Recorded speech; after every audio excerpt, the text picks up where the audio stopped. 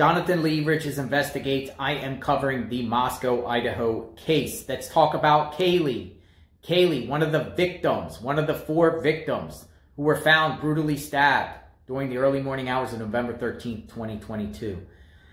I have a photograph of Kaylee I want to share with all of you, and then we will discuss this photo further. Check it out.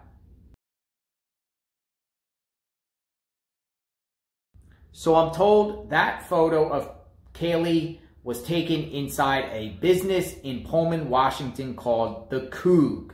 C-O-U-G. The Coug. Kaylee was in the Coug sometime before she was brutally stabbed. Now, the Coug, I'm going to show you a little bit of information about this business called the Coug in Pullman, Washington. So this is the Coug, located in Pullman, Washington. They have a lot of photographs, Instagram photos and timeline photos, and you can see it is clearly a drinking establishment with food, restaurant.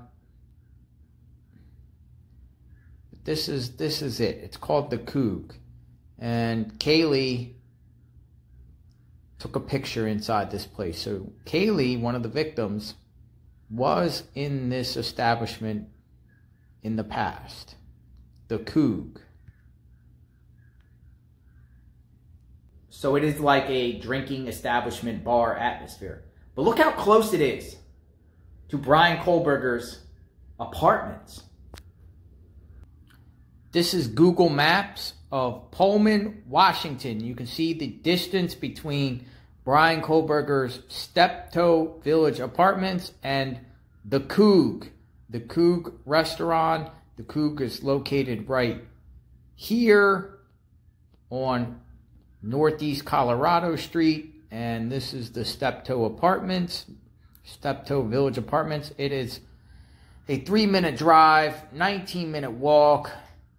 1 mile away. 1 mile away. So very, very, very close. Steptoe Apartments, the Coug, 1 mile away. Was Bryan Kohberger ever in the Coug? How often did Kaylee go to the Coug? I mean, she went there at least once. Was that a spot she frequent? And is that a spot where Bryan Kohberger ever went in and maybe found or saw Kaylee? Maybe had an interaction with her at the Coug? Going through old photographs of Kaylee, seeing if there's any ties whatsoever to Bryan Kohberger, looking at all the 4 victims.